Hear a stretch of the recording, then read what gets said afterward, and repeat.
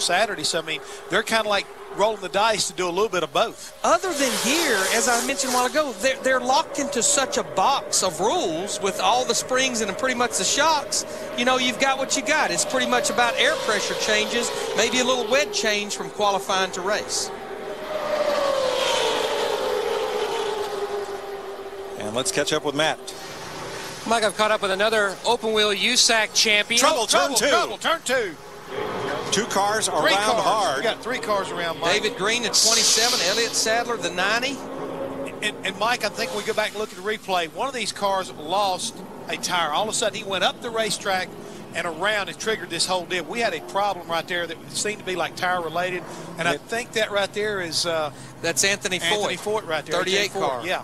I'm not sure, Jeff, was it a tire or did a wheel center let go? Did that whole wheel come off and trigger the crash? Whatever it was, one car went into a snap spin. Exactly. I seen him go up the racetrack real quick. There he goes. He wiggles right there just a little bit. The 90 car of Elliott Sadler goes up the racetrack. That had all the look that it possibly maybe had a tire go soft. Right. Of course, nowhere for David Green and the 27 car to go.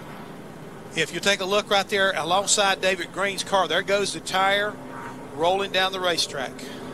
Something else happened in front of those 2 cars, judging from the smoke trailing. You could see, yeah, there it was. 20. You could see the 90 as he turned off in the corner. He wiggled like something was going wrong there, and then as it walked up the racetrack, again, it had to look that a tire was going soft. And they clipped Kenny Wallace, the 20. I believe that was the 22 going by. Right.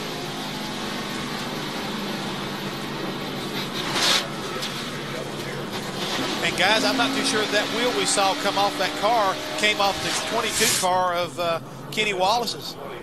Elliott Sadler is okay.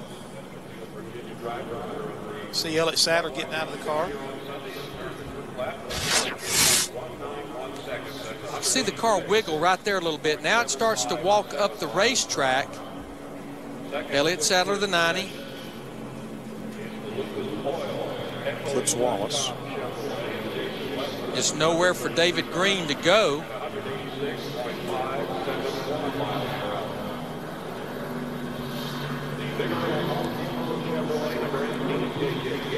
Every one of those cars has a look that they will be going probably to a backup car.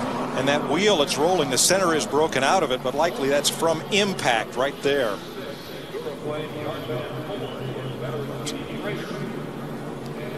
The wheel may have been the right rear of Kenny Wallace's, where he got clipped by the front of Sadler's car. That's the reason I wanted to see the replay again, just to make sure, like you mentioned, that it wasn't off that 90 car, but I don't think it was. And there, as you mentioned, Jeff, there's also heavy damage to the right side of Anthony Foyt's car, but he is driven back around to the garage. There he goes in the garage, and all the damage is on the right side.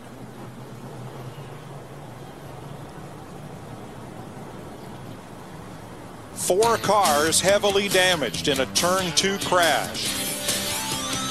We'll be right back.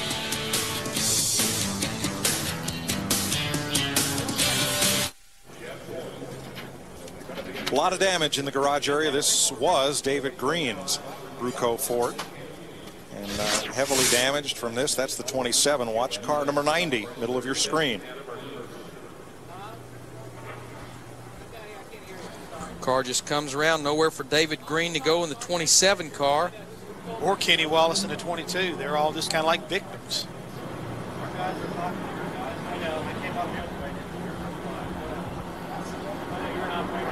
Yeah, that was definitely the right rear off of Kenny Wallace, the 22. But it really appeared like he had, the 90 car had a tire go down on him that kind of triggered this whole thing. And he's going to get down inside the car, make sure things right. This is on board from Kenny Wallace's car.